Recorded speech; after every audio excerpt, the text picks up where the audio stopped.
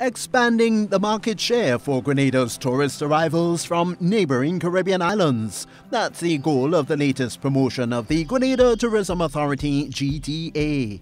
The Something for Everyone campaign, which is the island's first regional promotion, was launched by the Grenada Tourism Authority on Tuesday. The promotion aims to boost Grenada's tourism product within the region. The Caribbean is Grenada's second largest source market, with the peak seasons being Easter and Carnival.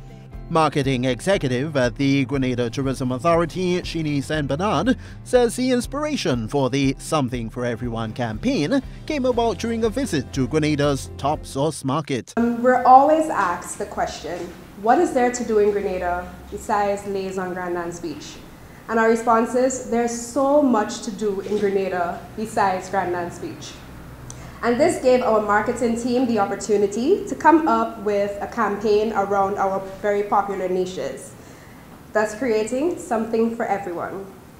Something for Everyone will focus on our top 5 niches in Grenada, which is romance, culinary, soft adventure, leisure, and sailing experiences. She highlights that the campaign targets people from all groups and statuses in life.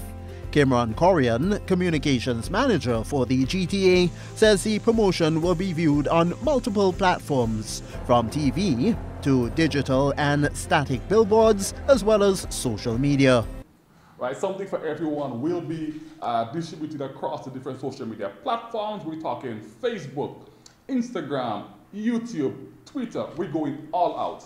Now, in order to ensure and guarantee that our campaign is in fact distributed to the different countries in the region, we will be supporting our social media efforts with paid media.